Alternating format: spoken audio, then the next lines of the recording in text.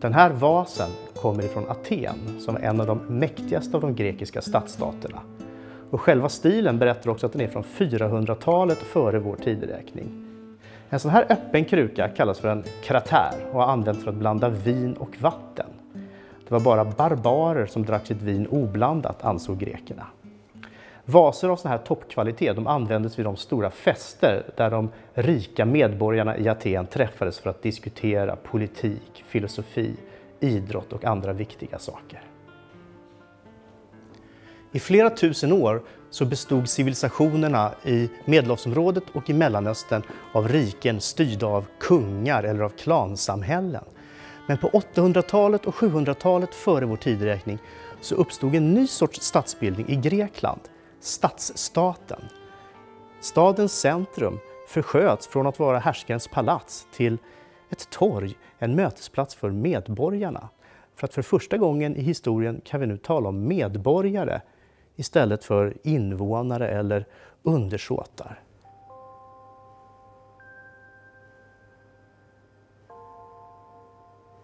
På vasens ena sida så ser vi 3 atenska män som samtalar. Vad de diskuterar, det vet vi förstås inte.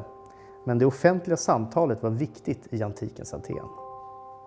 Stans politiska system förändrades genom en serie reformer och några årtionden innan den här vasen tillverkades så infördes i Aten historiens första demokrati.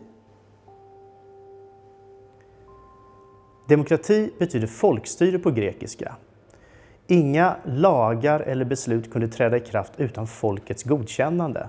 Alla manliga medborgare över 18 års ålder hade yttranderätt och rösträtt i folkförsamlingen. Alla som var medborgare kunde nu bli valda till de tidsbegränsade ämbeten och tjänstemannajobb som hjälptes åt att styra i staten Aten. Och det var en plikt att ställa upp. Däremot så var kvinnor, barn, slavar och medborgare i andra stadsstater helt utestängda ifrån den demokratiska processen.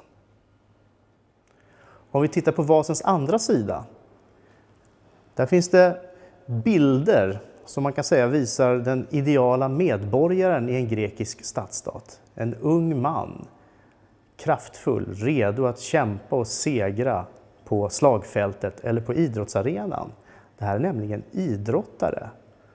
Och ur de grekiska stadsstaternas konkurrens och rivalitet så föddes tanken om tävlingar och om idrott i antiken.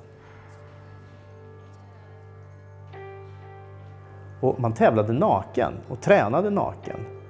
Kanske i den här scenen ifrån den träningsanläggning som grekerna kallar för gymnasion. Samma ord som vårt gymnasium. Och det betyder platsen där man tränar naken.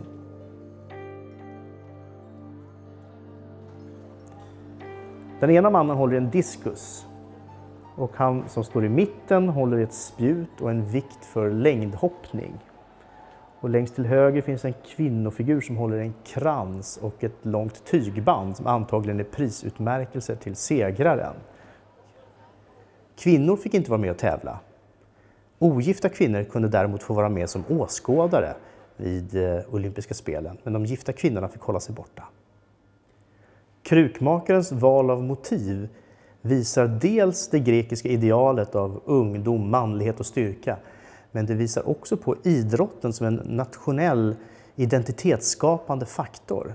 Kanske är det så att de här 2 unga idrottsmännen tränar för att representera Aten i de olympiska spelen som hölls vart 4:e år i staden Olympia. Men det var också en religiös fest till den högste guden Zeus ära och därför så rådde det okränkbar fred i den grekiska världen under den tid som spelen pågick. Idag tävlar vi ju inte nakna i de olympiska spelen längre och för oss är det alldeles självklart att kvinnliga idrottare deltar på samma villkor som de manliga. Även om det är självklart så att det är första platsen som fortfarande räknas allra mest. Allt har en historia.